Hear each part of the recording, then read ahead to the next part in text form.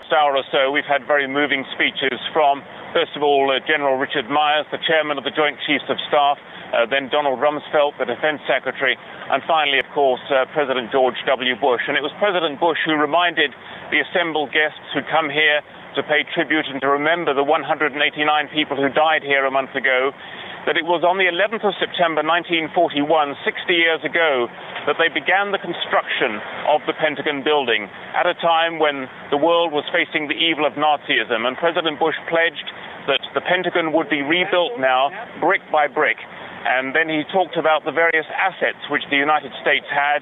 And in particular, he said we have the assets of the people of the U.S. military. And it was that which drew him a standing ovation for at least a minute or so in the middle of his speech.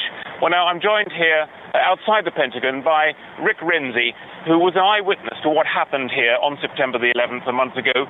Can you just tell us what you saw that day?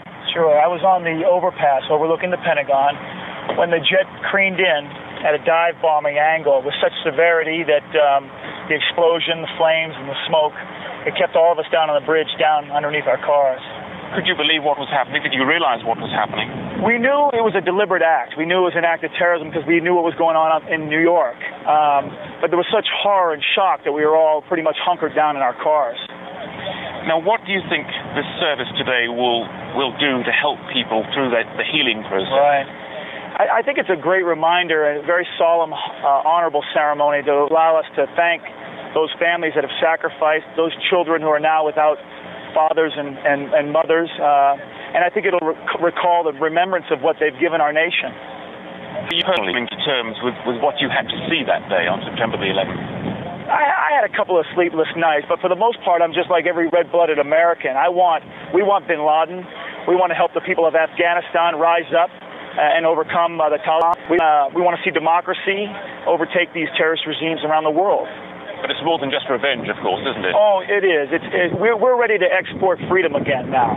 For a while there, it seemed the whole world was in line with the idea that democracy was the way to go, and then it seemed to calm down a little bit. And now the Americans, along with the Brits, are engaged in this fight, and it's all about freedom. And briefly, how would you characterize the national mood right now? Well, I don't want to use expletives, but the American people are ready to fight. We're looking to take on the terrorists all over the world. I wrote a letter to my children asking them to remember that this campaign is going to be for years to come, and it's going to be just like my father taking on communism. We're going to have to take on terrorism. Rick Renzi, thank you very much for joining us here today. We wish you well. Thank you, sir. Onto the ice to play a fundraising exhibition game.